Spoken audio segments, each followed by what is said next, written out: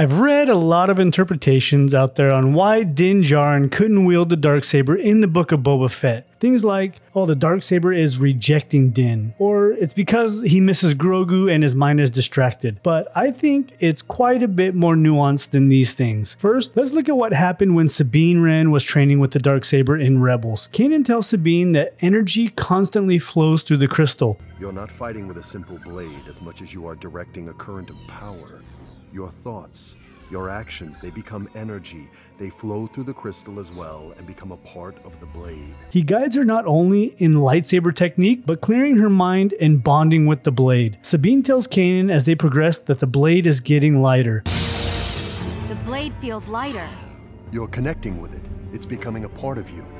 This concept goes a bit deeper during the Clone Wars series, where Ahsoka takes a group of younglings to Ilum to retrieve their kyber crystals in an event called The Gathering. Kyber crystals are semi-sentient. In other words, they call to the wielder meant for that specific crystal, and they challenge the user's thoughts and their actions.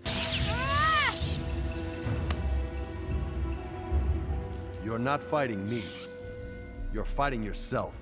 Sabine wielded the Darksaber much easier once she accepted what she was. She let go of what she feared and embraced the blade itself. So with Din, the Darksaber wasn't rejecting him. Rather, it was reflecting him. You are fighting against the blade.